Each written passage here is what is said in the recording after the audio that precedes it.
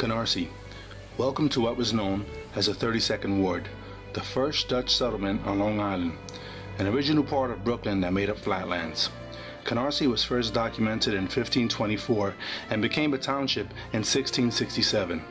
This town produced its own seafood industry and commerce that shipped its natural resources all over New York State.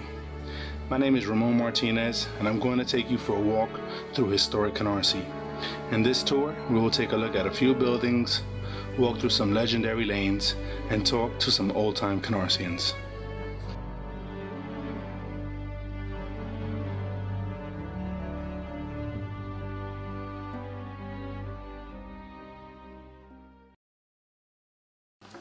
It was a summer home. People came out here for vacation, but the people that were living in these summer homes loved it so much because it was really country. Right.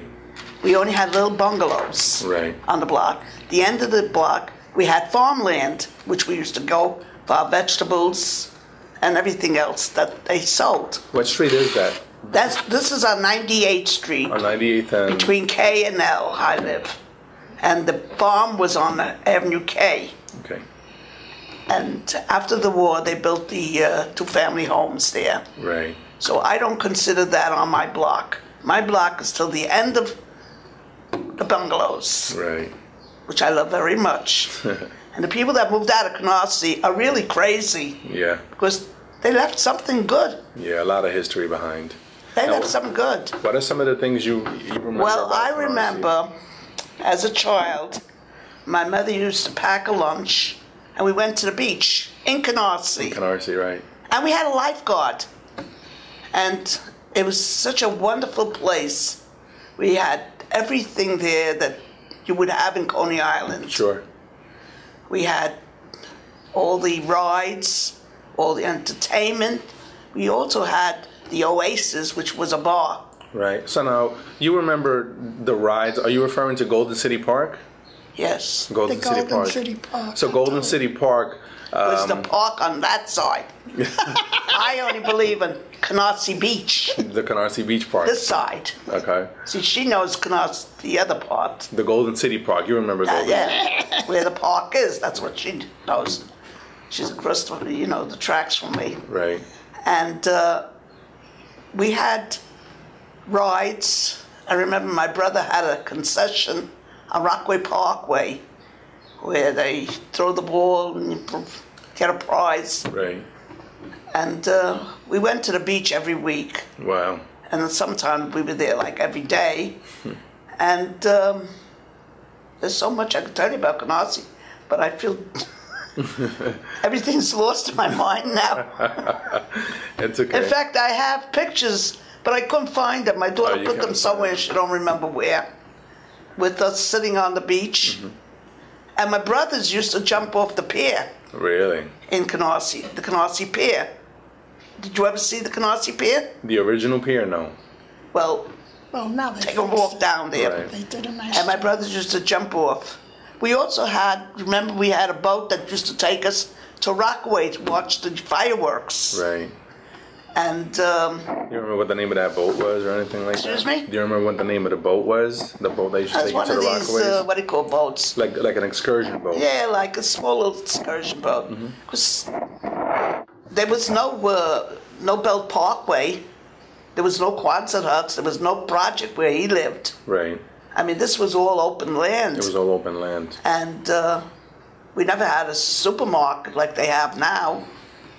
We had, where I lived, we had the A&P, Bohacks, and there was another store. Well, we used to shop in a little grocery store. Mm-hmm.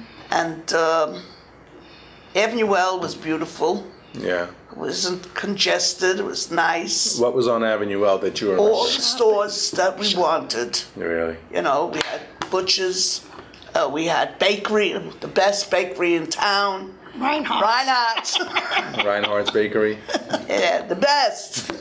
In fact, when I was in kindergarten, my teacher took us on a trip, and we went to Reinhardt's Bakery, so we could see how they make the cakes and things. Really? They took us in the back, like, where the ovens were. And then they gave us what do you call it? How do you call that there? It's like white top. What do you call that? Like I forgot the name of that cake. Like a funnel cake, you mean? No, or no, no. Like it's a crumb cake. A crumb cake, okay. And ever since then, that's all I like is crumb cake. Yeah. I remember it as a child. Right, right. And we had a police station as we have now. Where was the police station that you remember? Was 69. And it was on Glenwood Road? Yeah. Yes. Right. We had the same firehouse. And the school, she went to one end. That's probably where he went, toward that end. We had one school, which at the time was two schools, her school and my school. That's all Canarsie had. So they were both in the same building? No. Oh. I said she's on the other end of the road. Okay. On this side, she's on that. Okay. I'm the school right up the road here. Okay. She's on Flatlands Avenue there. Okay. Or Remsen Avenue. What is it? Flatlands. Flatlands Avenue. She went to that school, and I went to the one right here. And I can remember every teacher I had there. Mm-hmm. And I can't remember what I did last night. But I can remember all about old Canarsie. All about Canarsie, the best place to live. Yeah. And even though my kids are trying to get me out of here, yeah, but they're not winning. I have a deaf ear for them. So how long so you said you were born in Canarsie, correct? Yeah. So now, when did your mom and dad come into Canarsie? Well, they lived on the east side. I remember their address was 92 Allen. And they got complaints from the landlord that my two brothers were making too much noise. They were little kids, you know. Right. One was maybe 3 and the other one was maybe a year and a half or something. So they had nowhere to play. So they used to run around the hallway. My father came home one day. My mother told him about the landlord. He took my brother and he came to Canarsie. Somebody told him there's houses here. And it's like the country. So that's all my father had to hear. Right. He came and he put down a $10 deposit. Wow. On and he bought property. the house where I was born. That's amazing. And it was built maybe a year or two before I was born.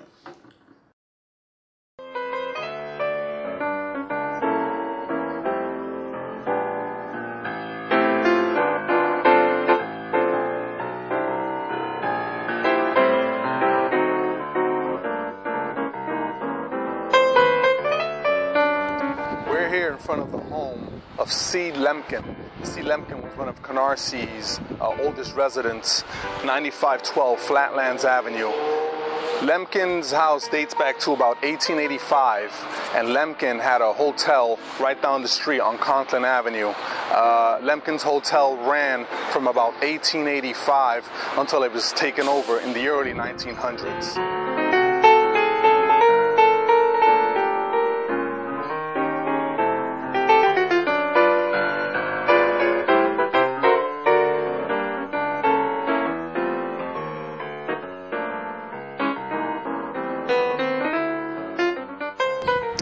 So we're standing now in front of the Biggs home.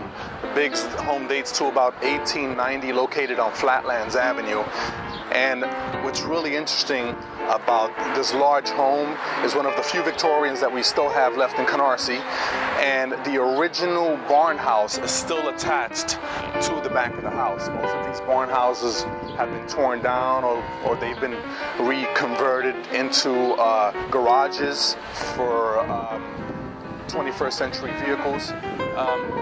And what's also interesting about this house is that the house belonged to William Biggs, and William Biggs is known for his hotel, which is called Biggs All-American Hotel. And this hotel was located over by the Canarsie shore.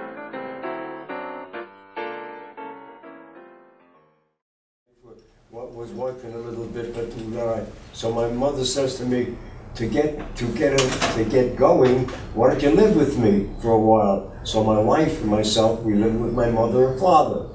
We lived with my mother and father, and then my wife became pregnant, and we had the baby over there with my mother and father. Right. As soon as I got with Pepsi Cola, because I got out of the army, in '46. I got with Pepsi Cola in '49. So for 2 years I didn't do nothing because I figured I'm young yet, you know what I mean? And that was that story. And then we looked in the papers, there was a new project coming up, she said, So I said, we got a baby now. We can't stay in the house with mom and papa. We got a new baby, you know what I mean? So what happened was we moved to Willoughby Avenue. You know where Willoughby Avenue is? Yeah, I sure In do. Sumner, Willoughby and Sumner. Yes. We got there. We paid, let me see, to get there that time, when you got to put under the table, money under the table to get an apartment. Wow. So I told the landlord, I said, how much did you want for the, you know what I mean? Because you had to go under the table, if you know what I mean. Right. You got to pay to get an apartment. Exactly. At that time. Right. In 40, this was in 46. So what happened was we gave him about $300, and and I lived on the ground floor, and it cost me $30 for a 1.5 rooms. Wow. About $30, you know what I mean? Yeah. I was there for about, let me see, about 7 years, you know, until this thing came out on the paper that they're building Bayview. Right. You know what I mean? They're And then you building decided to Bayview. stay in Bayview for Yeah, I 61 put an years. application. I put an application, Right. and I was making enough money to get in there, because when you work for a company in this union, they give you good money. You know, everything was paid for. You know what I mean? Right. And thank God everything worked out beautifully. And when we moved here, I had, like I said before, $30, something like that. I paid it, and then when I went to Canarsie, it raised to $93.50. Now you got to understand how I was shaking. Yeah, no. I had 2 children. Oh, I didn't tell you about my wife when she was pregnant for my daughter. Right. The ceiling fell on her head. Get out of here. Yes, she went to the hospital. Thank God nothing happened to her. Nothing happened to the baby. Wow. But everything turned out beautifully. You got to see my daughter. She's gorgeous and married, children, things like that. You know what I mean? Wow. Oh, my daughter don't have no children. She's divorced, incidentally. Okay. But she was married for $10 years. Yeah. Anyways, it cost me $20,000 for a wedding. Yeah. And I tell her how many times I want it back. Give me back. What did she say? Give me back.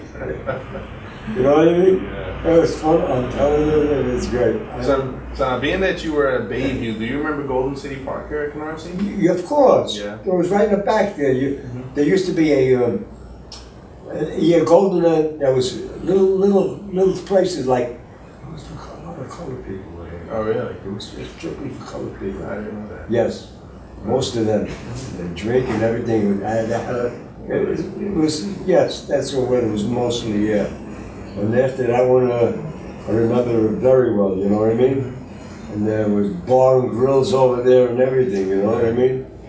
And this in 1949, don't forget, you know what I mean? Right. That's when I started with Pepsi. And I was the only truck over here. I mentioned that before to you, remember? Yeah, you did. Yeah. And that's what it is. And other than that, and they had that one store there, and like I told you before, and they got this Bayview. What happened was in Bayview, I lived in 2045, that's one of the buildings. And when I lived in one of the buildings, they gave me 2 rooms, now four rooms I had. But on the ground floor they put me because I wanted this, the lowest rent there is. Right. So they got me in the lowest rent, which was terrible because the kids, there were so many children Right. running up and down the stairs. I had migraines every day. Wow. So what happens, I had to go to a doctor. I got a notice, I want to be transferred. Since then, 2 years I lived there. Then I got out. Where I am now, that's where I am now. Wow. So why did you stay in Bayview for so long? Why? Yeah. Because my children were young yet. They were young, you know what I mean? They're growing up, you know what I mean? And I can afford it, you know what I mean? Right. It was tough. You know, incidentally, Pepsi Cola, when I was there in 1950-something, they went on strike for a year. Right. 1 year, and I survived That's amazing. because I drove a cab. We're about to approach a very old prominent house here in Canarsie.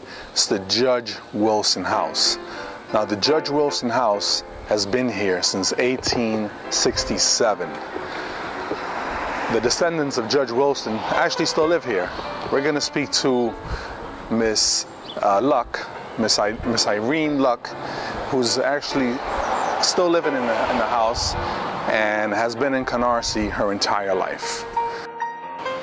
Hi Irene, how are you? Hiya. Coming in? Yes.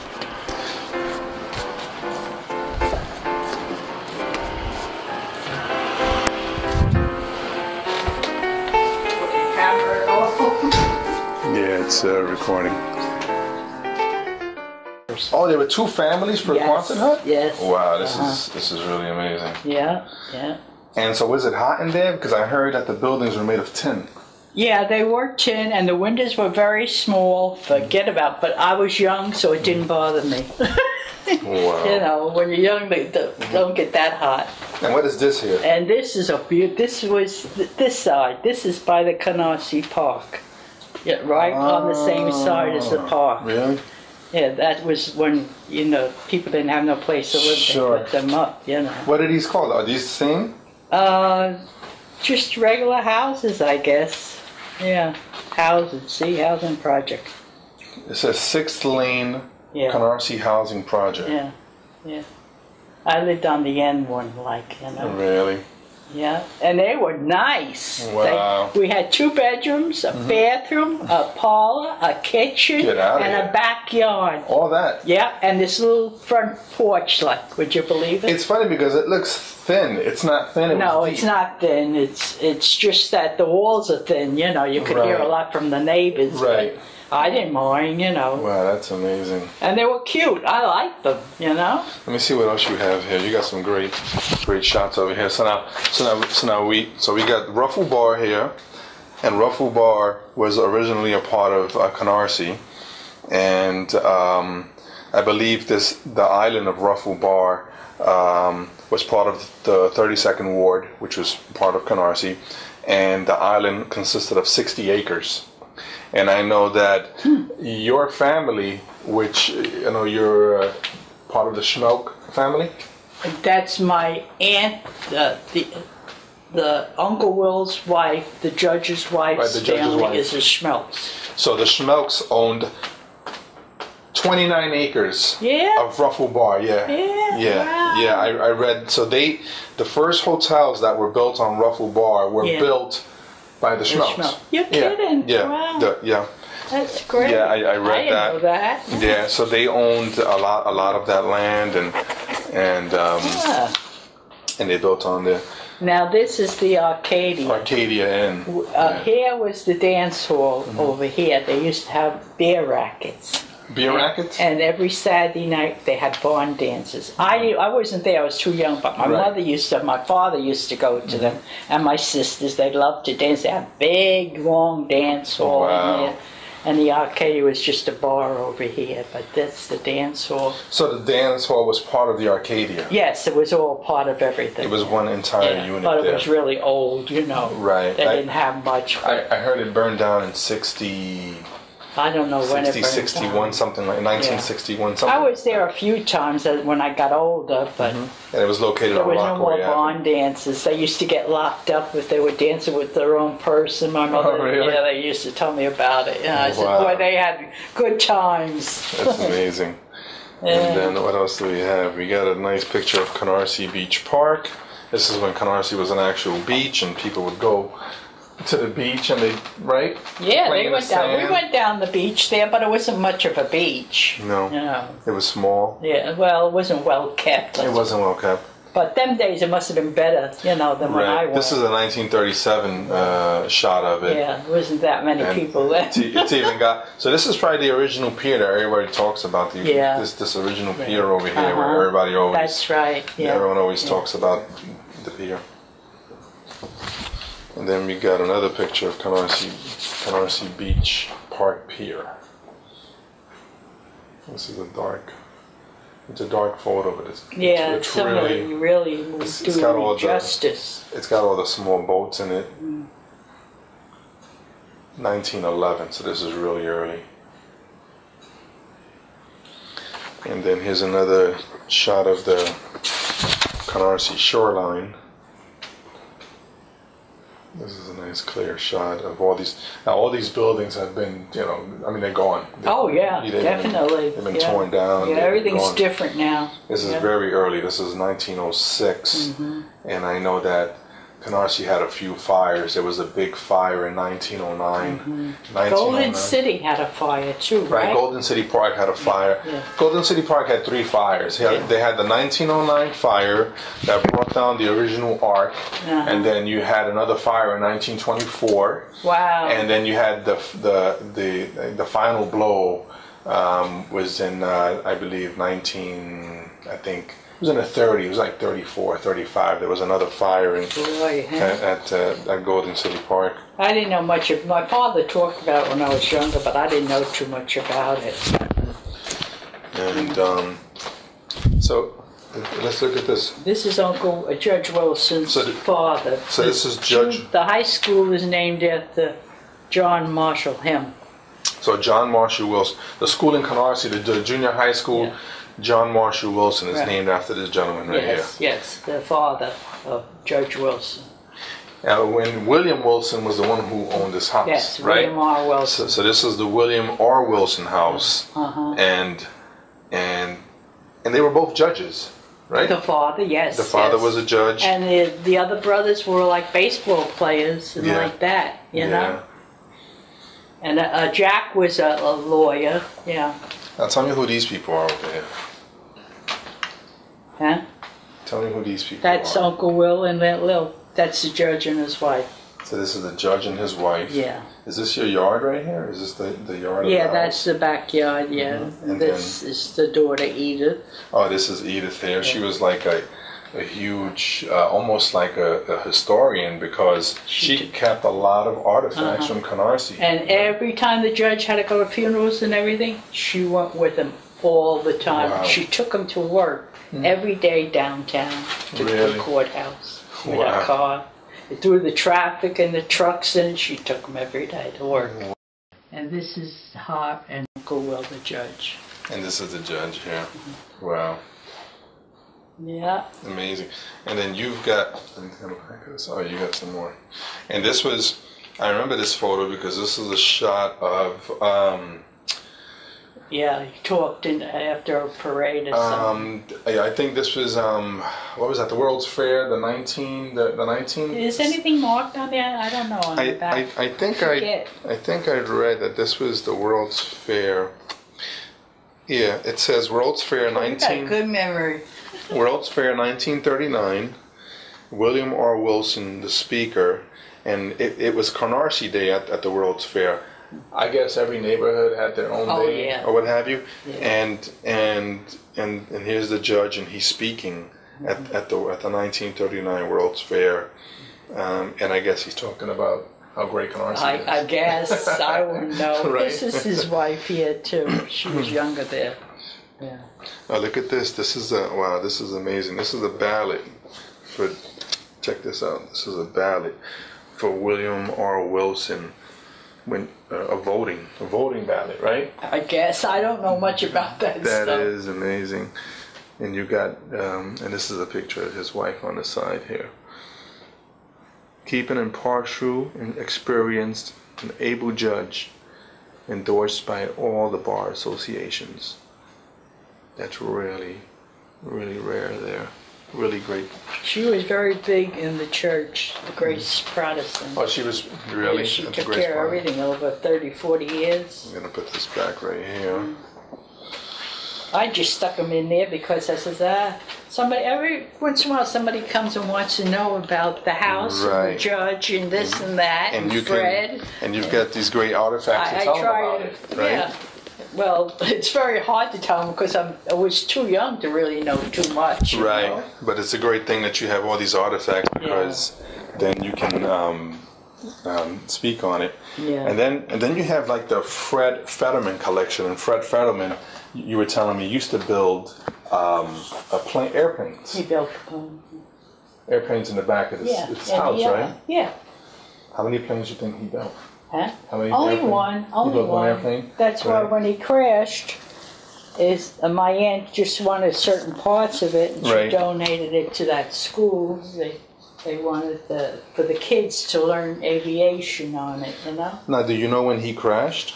What year Really, he crashed? I had a piece in the car, but I don't know what happened to that. Mm-hmm. And you can see that this home, or the back of this home, was used as his aircraft building business. And here are some great shots of an airplane that he built. And this is right behind the building here.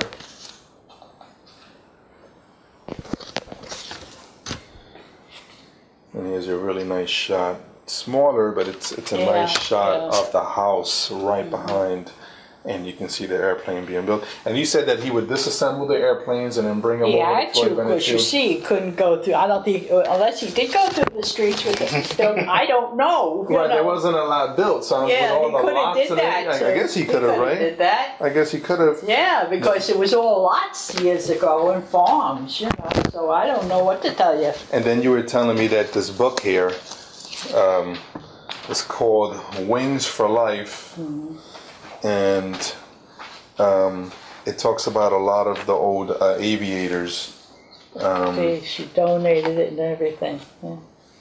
And it's inscribed by Edith Wilson, and she knew a lot about planes. Yeah, she sure did.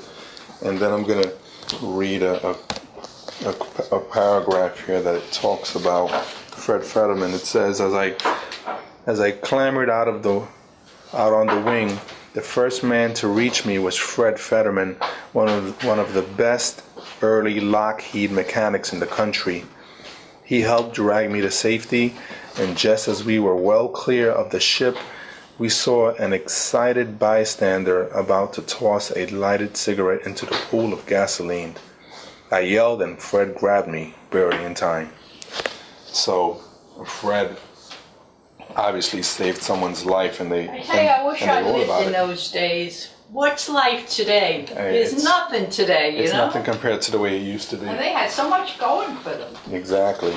There was a lot of opportunity, a lot of freedom to do different things, and, you know.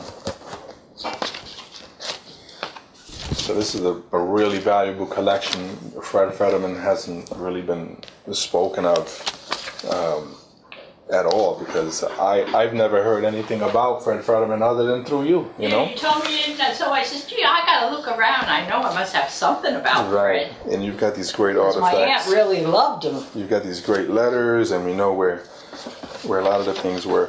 And then what's really awesome is that you also have this letter from the Canarsie Board of Trade, and the Canarsie Board of Trade and Chamber of Commerce was located at 9209 Flatlands Avenue, and you can see that it says Skidmore 4-0880, and that was back in this letter is dated 1939, but those telephone numbers, when they started adding the numbers to the words, was back in the 1920s.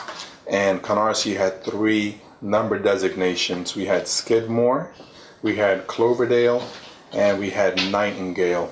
So someone's number, excuse me, in Canarsie might have been NI 1, and then 4 numbers after that, or it could have been the SK 1 and 4 numbers after that, and then the CL 1. For Cloverdale, and that would have been anyone who has like a 251 number.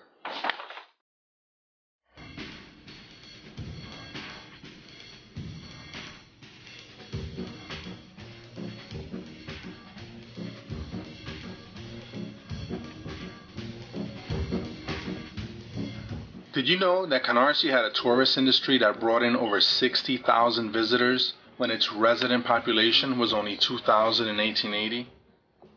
This all began with Dr. Richard H. Thomas. He became fascinated with turning a town into a huge network of resorts, steamships, and all of that would only be possible with a fleet of steam trains to bring tourism and commerce into Canarsie. In 1862, he set forth his vision, and by 1863, he had set up a charter with a starting capital of $35,000. In 1858, he got property from James Remsen in which to build his railroad. He named two men as president and manager. They were DeWitt C. Littlejohn and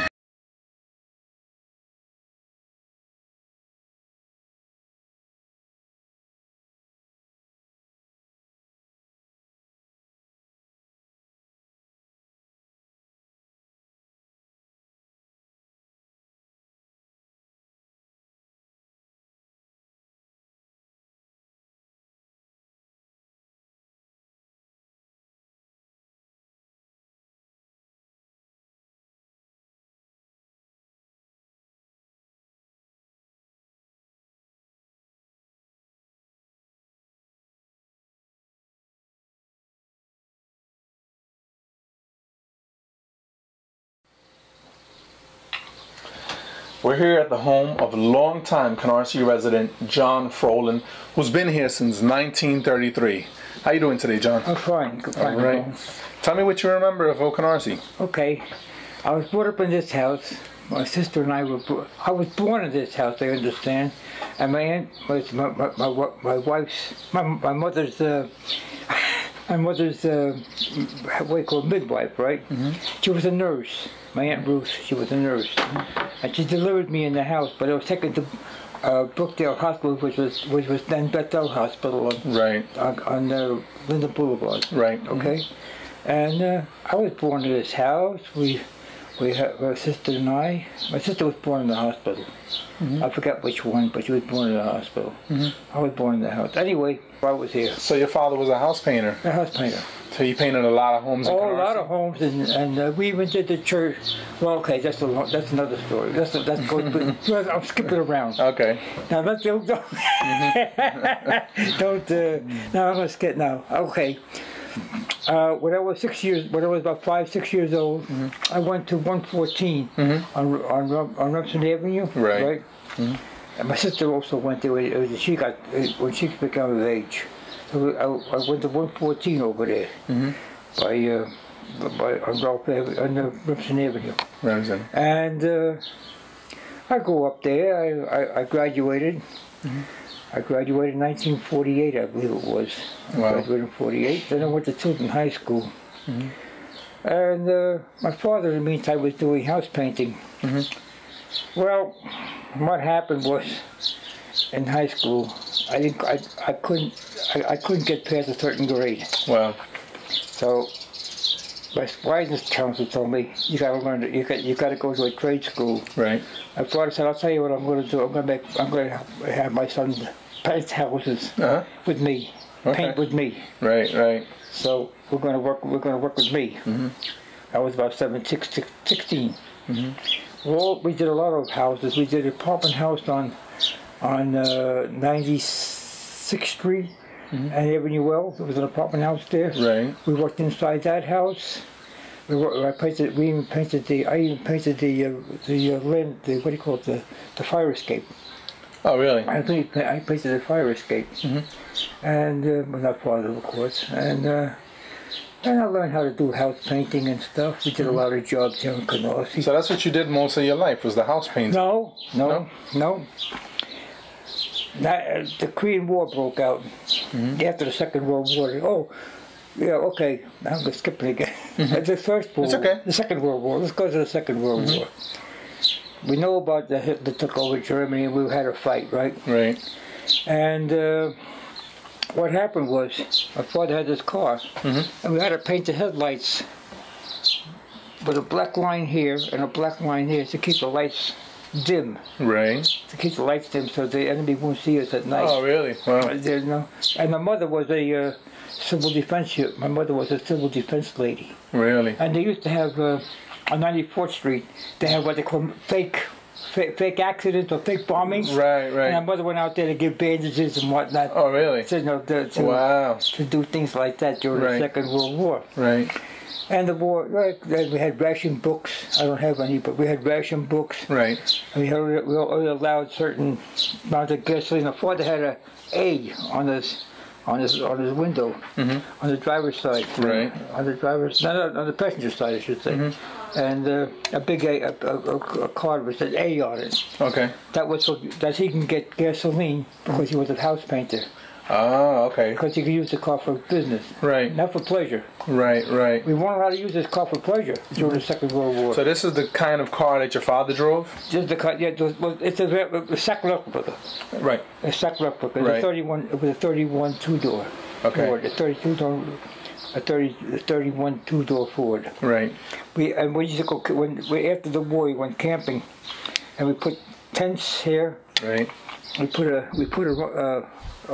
gate here. Right. We put stuff in it. Oh, really? We put stuff in this side, and my father made up some kind of like a wooden thing back here. Right. And he put that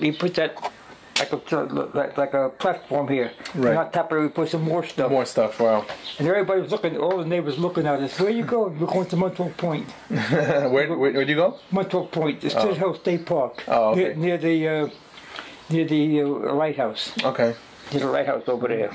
Oh yeah, okay. Now in Canarsie we had, the Golden City Park. When they closed it down, there was a riding academy. A riding academy? A riding academy. With St. Jude's churches, there was a riding academy called the Golden Spur.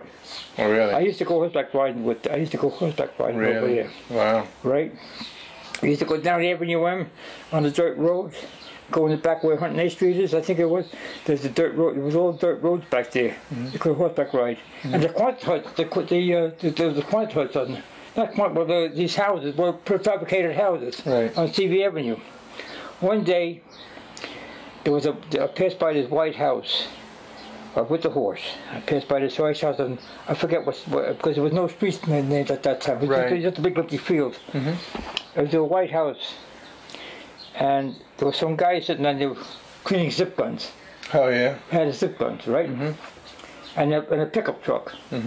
I passed by that house with the horse, and I made the left-hand turn to go down towards where CV Avenue is. Right. Towards the prefabricated houses. Right. Well, what happened was this pickup truck followed me. Really? And they threw rocks at the horse. Really? Right. They threw rocks at the horse. My horse took off. Now it looked like a racehorse because it was ski legs, nice build, and I hung on. Like you ever seen the movies how the guys drive with their behinds up in the air? Yeah, yeah. Well, that was me. I was hanging on for dear life. As we were coming down, we went right to the house. There was a house right there, a quantum hut right there, well, a prefabricated house right there. Right. The horse went right to the house, and I almost fell off the horse because he stopped short. Really? The guys in the truck backed up and went away. Right. So now I'm city property. Now I'm on city and there's people walking there, you know. Right. So I walked the horse on the sidewalk. Yeah. I call it Big Red. That's a Big Red. Big Red? The Big Red was the name of the horse. I walked up on the sidewalk. A lady with a stroller. With a stroller came. He said, "Take the horse off the sidewalk." I said, "Lady, this horse can go into my living room because he saved my life." He said he saved my life. And he was all sweat up. They wondered why the horse was. My father got this wire, made these fittings here. Right. My father did all this. He did all that with garbage, you know, with the junk that he put. And he made this. He got this here stripping and made this here, all the way down to the bottom. Painted the flowers here. And that's what I remember about it. What about the top? So he made that too. Exactly. He made that. It was all handmade. That's all my father made. And he specifically made it for this corner. He measured it out and put it there. It's really interesting because it says 1931 on it, and it's a one of a kind piece. Yes, it's handmade. You can't. It's a handmade piece about your father. We're standing off of this wooded area right now by Schenck Street, and this was previously the home to Golden City Amusement Park. The park opened up in May of 1907. It was opened up by William Warner, and he had his own amusement company called the Warner Amusement Company.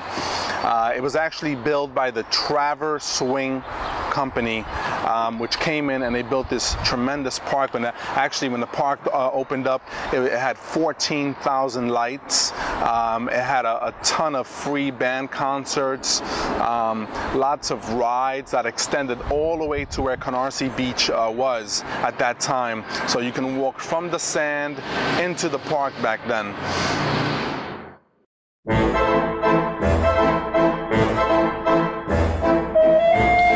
When the park opened up in 1907, Canarsie already had established tourism. As a matter of fact, between 1850 and 1907, when the park opened up, Canarsie already had 40 hotels in existence. In 1909, tragedy struck when there was a huge fire which caused $250,000 worth of damage to Golden City Amusement Park. The next fire that struck after that was in 1924. By 1925, Canarsie opened up again with a huge arena called the Golden City Arena. And the arena featured boxing matches by professional fighters. In 1934 was the final fire that Canarsie Golden City Park had, and that ultimately spelled the end for the park.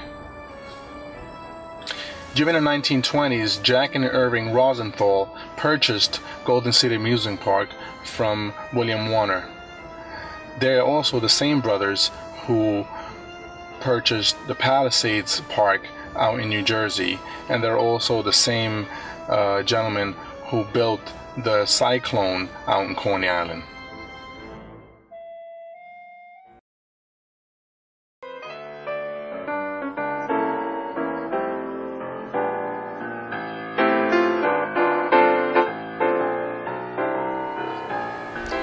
I'm standing in front of an old shanty that was originally part of Ruffle Bar. This shanty is one of the last existing buildings that was actually located on Ruffle Bar. If you remember, Ruffle Bar was originally part of Canarsie in the 32nd Ward. The building was brought over by the Schmelk family, who owned about 30 acres of the island. The building was brought over in the 1930s, and it's the only remnant still standing from that island.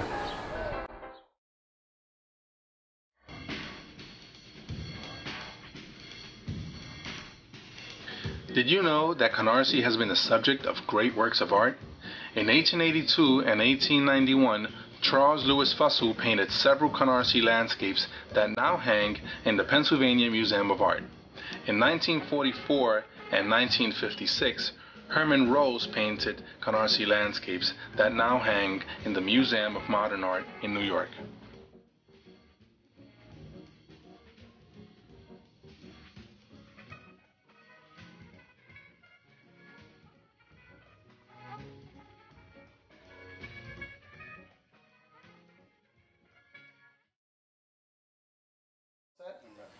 Okay, so we're here in Mrs. Scalise's house. Mrs. Scalise has been in Canarsie since 1949, where her husband ran a medical firm here. Right, Mrs. Scalise, how are you doing today? Good. In those days, it was $2 in the office and $3 at home. That was the growing money we made. Wow. Right? $2 and $3. Right. I didn't hear you. And he would. I have a problem, but I have two hearing aids that help me. Okay. When they started practice, it was $2 in the office and $3 house call. For the house call. Was it? Yeah. Yeah. So that's when he would go to people's homes. That's right. Call him, and he would do the house calls, right? That's and so right. his practice was here. We're on 95th and. Farragut. And Farragut. His brother was a physician before him. Right. In the same place. In the same building. Right here. Right. And they were in Canarsie since the early 1900s. Yeah, they came in. They were here a long time. Yeah. Yeah.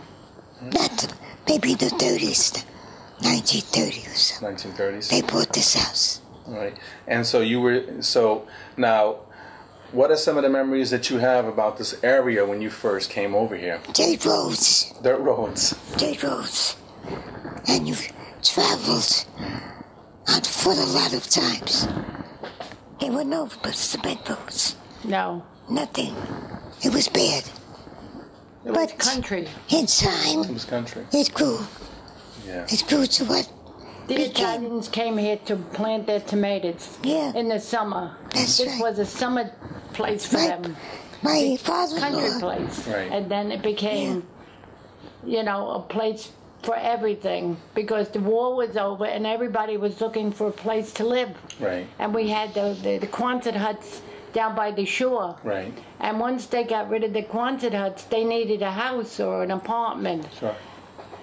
And then they had the projects. They went into the projects because they needed a place to live. That's when they lost whoever came. Golden City Park went. That's it. Yeah. Everything that was at the shore seemed to disappear because they needed the property for better things. Right. Because the war was over, they needed the property. Mm-hmm. And everybody we knew were very helpful to one another because we were all in the same situation. The war is over. They were all looking to have a home and have children. Right. And we were very close with the Knights of Columbus, the Lions Club. Right. And we all participated. Right. And we enjoyed each other. Mm-hmm. And we were very close. Mm-hmm. We became friends for life. Right. I find that very difficult today. Yeah. It's not so. It's not the same. No. Right? What we had, we don't have now. So now your husband was also a doctor, just like Mrs. Yes, Scalisi's husband that's was right. a doctor. And what was his name? Jacob DeVita. His name is Jacob DeVita, and I'm Louise DeVita. you're Louise DeVita. And I had 3 children here. Here in Canarsie. Yeah. And you live right across the street from Right Mrs. across, Scalisi, yes. right? Our children went to school together. Yeah. They went the same grade, except that her son was tall and mine was short. So between Danny, They all went to school together. And, That was another Johnny closeness Belfiore, because Tommy was in the middle, protected by these 2 giants. the children got to know each other like not only friends, but we were very close because they went to Holy Family School together. They participated in whatever was happening here. And it was very nice. Now they're all married, they have their own children, and they're not here in Canarsie. They're not here in Canarsie, And right. I'll tell you, I have a son in Westchester. He doesn't like Canarsie. And I have a daughter in Long Island and Rockville Center. Rockville Center. And they come, but very seldom. Right. Yeah. They're home. They outgrew us. Yeah. What happened to Canarsie when we lived here? We really enjoyed living here, really. Yeah. It was what we wanted. The children went to school. There was not all this violence Right. and all the automobile accidents that you pick up a paper every day, and especially today in the Courier. There's a whole page of automobile accidents. They're all in a hurry and they're all killing each other. That's right, unfortunately. And people are not looking after one A another. couple of weeks ago, they went into your sidewalk. Yeah, oh yeah, more than once. Yeah. Wow. You know. We had somebody come right up our front steps I know with a car. our children were growing Yeah. up and we were first here, we looked for each other. Right. Our friendship was real friendship, more so. Like Teresa, I consider her like a sister of mine because my sister passed away when she was very young. Wow. And she was always there if we needed to find somebody or do something, you know what I mean? There was somebody there to help us. Right. And, well, both doctors are gone. Yeah. Yeah. One doctor didn't, no competition. No. We went to others. None I whatsoever. had Dr. Scalisi all the time because I'm right across the street. Right. But I knew Dr. DeVita and Louise, and it wasn't, well, I'm going to him, I'm not talking to you or anything. Right. And if anything, the kids would say, if Doc wasn't here, they would run across the street. Right. It made no difference that Made no we had difference. to wait for Dr. Scalisi. Right. We went across. We were like family. We never, like now, I have neighbors next door. They're very nice and everything. They're from Haiti. One is from Trinidad, but they're very nice. But they're not warm like we had it Right, before. the way it used to be. It used to be and everything. Because when I How long have you been in Canarsie? Oh, too look. long. Too Longer than long. me. I'm 88, so I was here when I was 10 years old. 77 years about. 77 years. Yeah, it was the end of May. Right. And it was horse and buggy. We moved from Williamsburg on a horse and buggy. Right. We had Young the man L over train. 60. Right. We had the L train, Right. but we used it. The furniture was all delivered with the horse and wagon, Wow. and we came with the L train. The horse. So we came before the horse and buggy came for our furniture. Right. And the reason we moved here, we lived in Williamsburg. My mother had heart problems, so they said we had all gas stations nearby. Right. And they said we had to move away, and my father and my uncle worked together, and the family was selling the house, and So they thought that the gas stations were Well, contributing to to her the poor heart health. problems. Yeah, to So the you poor moved health. away from the gas we station. moved here the country. to This was the country. This was considered a country. Yes. Many a time, my mother had sisters in the Lower East Side. We would go there. Never closed our doors. Never closed the windows. We would come home and we would find on our kitchen table and would say, Sophie, my mother's name was Sophie. Sophie, we were here, had coffee and everything. Thank you so much. We did the dishes.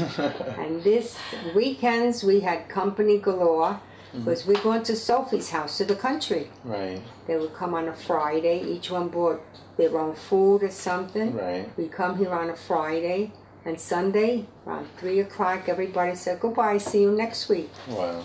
The children all slept, in one bed. Instead of sleeping lengthwise, we slept, of course, with chairs to hold our feet. Wow. But we had a ball. Wow. And while the adults were, Rosemary's younger, but... Well, I was born when you moved to Canarsie 77 years ago. So that's a long time. I was also born in Williamsburg. But then my mother bought a house in Ridgewood. Oh, yeah. And that's where I lived until we moved here when I got married. So I'm a latecomer. I came in 1961, 61. which is when everybody else was moving away. Right. A little bit, right? So I'm here now 53 years. And it's a very changed neighborhood. But there were streets and everything. I don't remember trolley cars or dirt roads. And I liked it. It was like a little village. As a matter of fact, every time I met someone, it seemed they had relatives just around the corner. Right. Everybody was related to Yes. somebody, so it was really like a little village. Right. And then they started building more and more houses, and a lot of people were moving away and new people were moving in. And as the new people were moving in, the people who were moving out went to different places. It's Right. not that they all went to the same place. Right. So it's not that you could really say that they left Canarsie to go to another place like Canarsie. Right. They went all over. Even that lady that just left Francis, she said they're in Florida, but they're all in different towns. Right. An hour away, an hour and a half away. My sister, So yeah. like what we had here, you don't have any place else. That's why we love her, because we still keep coming to her. Right. Because this is where we feel we are so home away comfortable, from home. And we also have neighbors from Trinidad and Puerto Rico and just Jamaica, a lot of the Hades. my church is all Haitian now. They're all Right. from Haiti. We have a Haitian mass, and really just nice people, really just comfortable with everybody. They're improving their homes. This is not a ghetto. This did not become a slum. Right. It's still a lovely blue-collar neighborhood. And if you have a job and you have family, this is what you want. You want something like this for Right. your family. This is what everybody wants who comes to America. That's why it's so populated, That's right.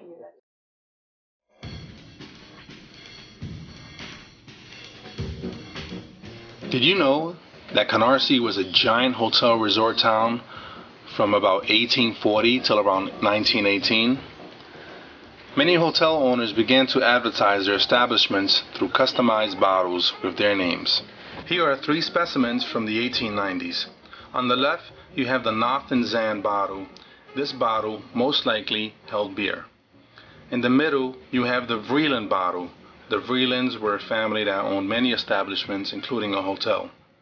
And on the right, you have the C. Bartelsman bottle. This bottle also most likely held beer.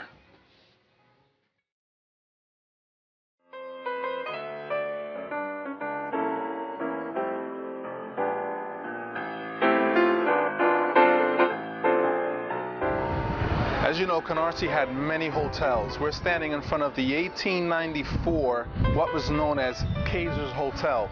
Now, originally, this was the entrance right here on the corner. The hotel actually also had courtrooms in the basement. The 69th precinct was previously right next door, and once you got arrested, you went over into this building to see a judge.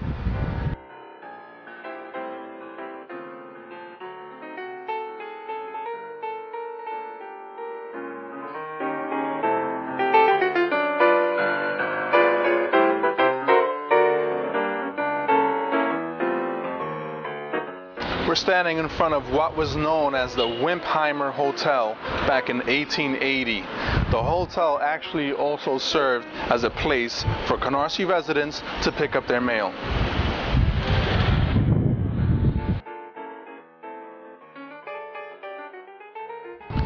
This area here that we're looking at was previously where the Arcadia Inn Hotel were. Next to the Arcadia would have been the Victor Voris Hotel. A little further down, you would have seen Shiland's Hotel, and you would have ended up with the Chris Craft Hotel.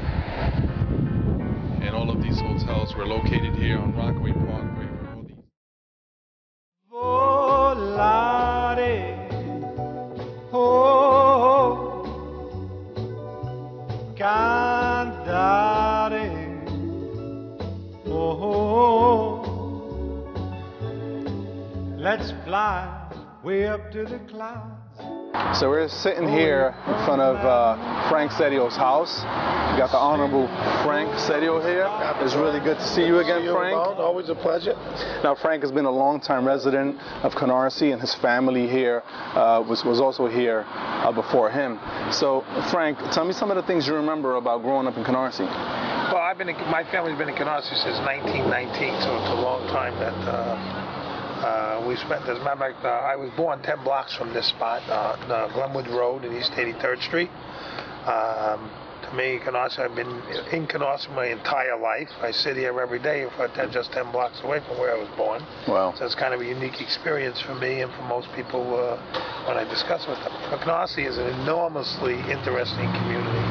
It's a bedroom community of New York City. It was a bedroom community of the city of Brooklyn when it existed. It's a town that's gone back into way back in the beginning of the 18th century when it was first settled. It was one of the first places settled where there was real population other than Manhattan of the Dutch and then followed by the Germans and English later on. And if you look around and you look at some of the churches, the older churches and things, you'll see that history comes and emanates from them.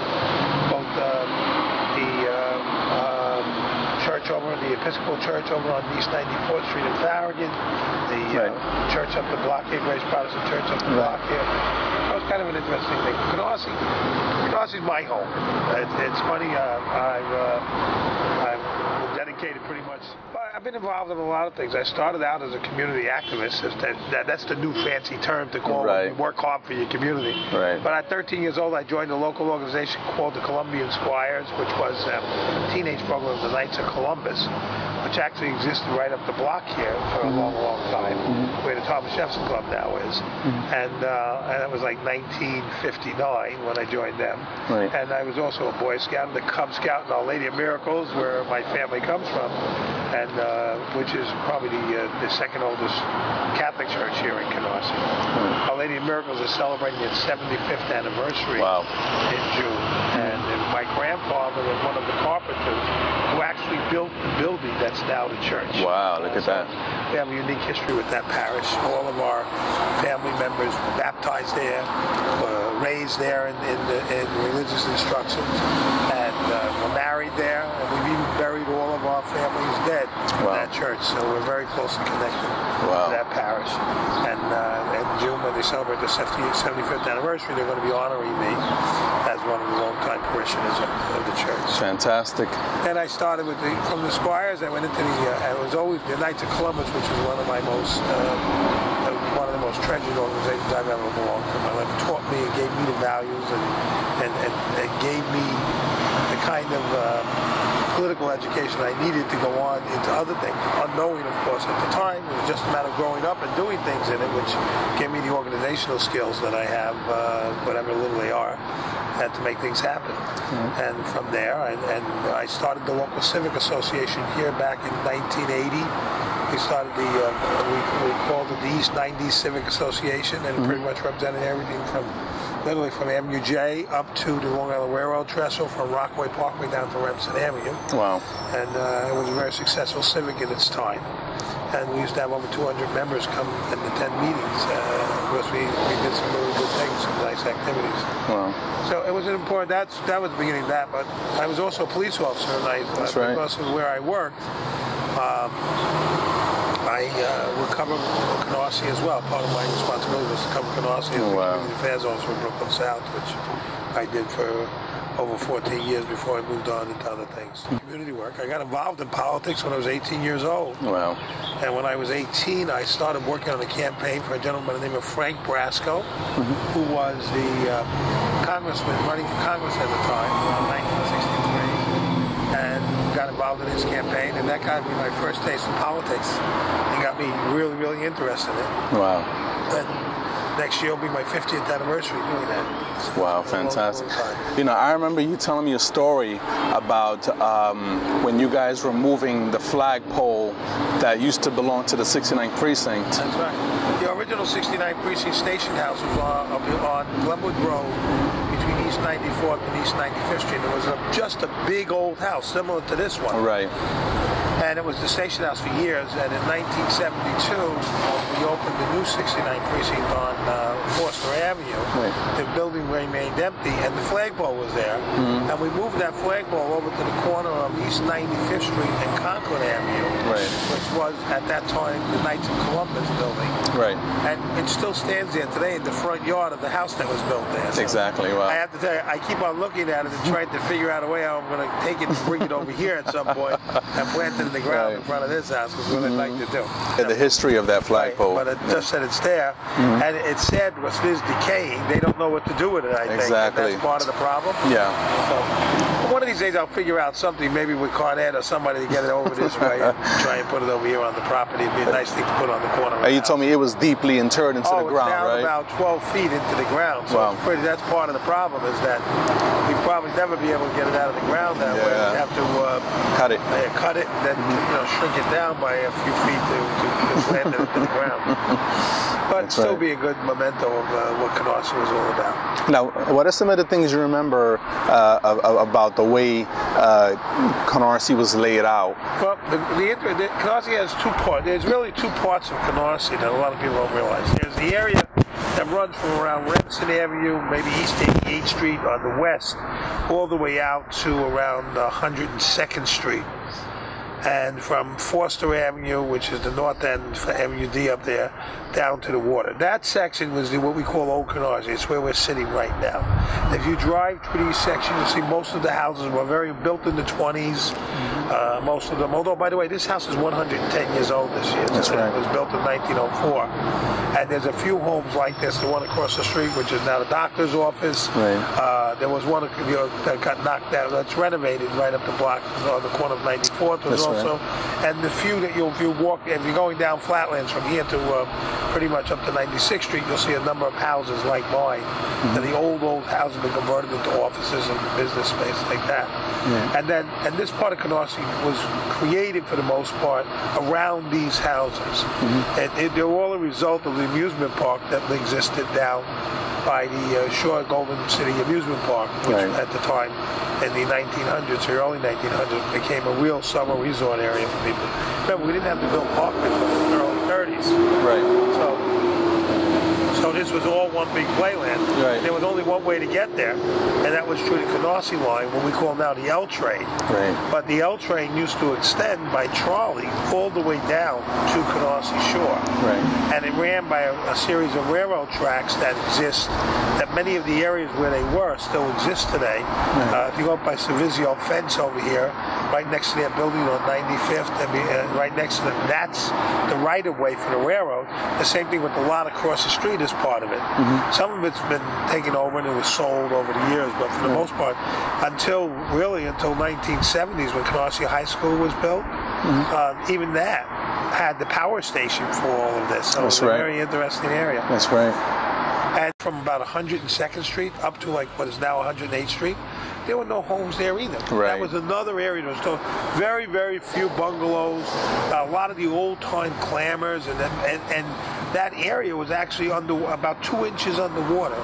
Wow. It was very interesting because we would go out there were a couple of boat yards along the creek over there on Spring Creek, which is now really too low to do anything about it. But back then it was a full creek. And we would go out there and you walk on boards to get out because there was about 2 inches of water that covered that whole area. So much so that the land wasn't considered solid land, and they had a special deed identified called a Torrens deed that was created for many of the houses there, to give them right and title to the land, to the use of the space as well as the land, because it wasn't considered real land back then. Wow, that's really amazing. Yeah, that area started getting developed more in the mid-50s, and they built what we call now Seaview Village, which was we thought was going to be actually the harbinger of the rest of Canarsie. But in 1961, they changed the zoning regulations, which allowed for these brick-attached homes to be built all through the community. Wow. So, but we had our own chicken market on the corner of East 84th Street. It was a live chicken market. We go in there, my grandma buy chicken. We lived down the block.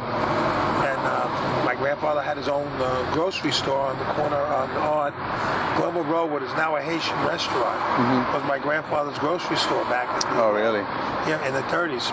And you had to walk to it. No supermarkets. We had no supermarkets in Canarsie until pretty much the 50s, and that was on Avenue L. Avenue L was the hub of shopping at Rockaway Parkway. Those two strips were the hub of shopping until Flatlands Avenue was completed back in the 60s, and all those stores opened up. Wow. So we had a supermarket there, and we had one on Rockaway. We had 3 on Rockaway Parkway, all privately owned supermarkets. They weren't big chain supermarkets like we have today. The A&P was the first big chain, and they were on Ralph Avenue, and was right off of Farragut right now, which is like the Auto Zone, I think. So, but that was one of our first supermarkets. And Bohack, which was on Avenue L, which is now the, I think it's used by the cable vision as an office space. So it was a very different place than it is today, but it was a great place to grow up. A great place to grow up.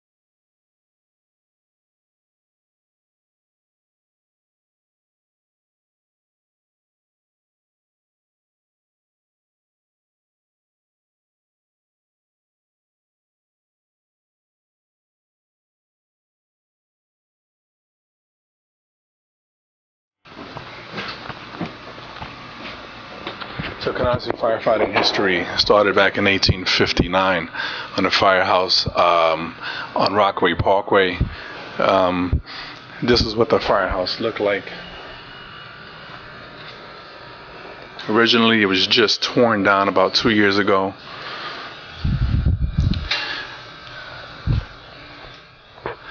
Canarsie, what was called the Flatlands Fire Department covered the entire area of Flatlands, not just Canarsie. So they covered Mill Basin, they covered parts of Marine Park, so they went way out there. They had 3 separate firehouses. One was located on East 95th Street and Conklin. There was another firehouse located at the Shore. We believe the hose company was located there in 1891.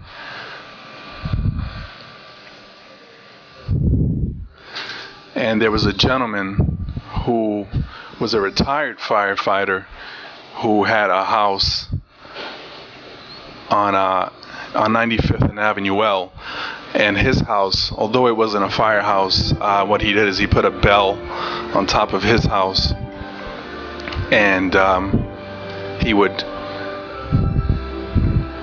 sound the alarm if he knew of a fire that was going on. And a lot of people believe that his house was a firehouse, but indeed it was just kind of like a building that commemorated Canarsie firefighting history.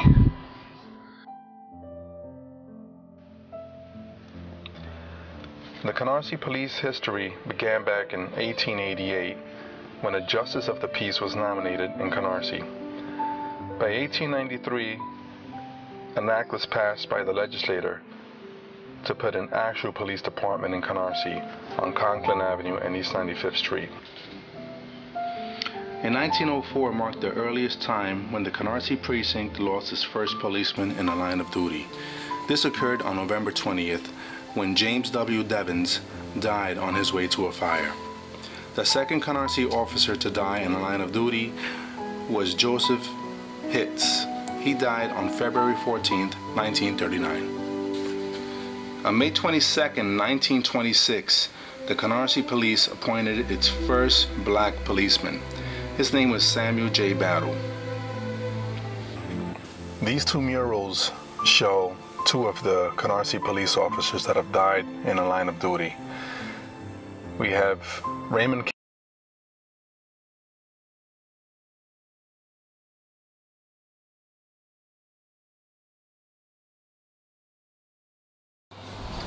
So we've come to the end of our historic walk through Canarsie, and I wanted to thank everyone involved for participating in the making of this documentary. And remember, there's more to Canarsie history.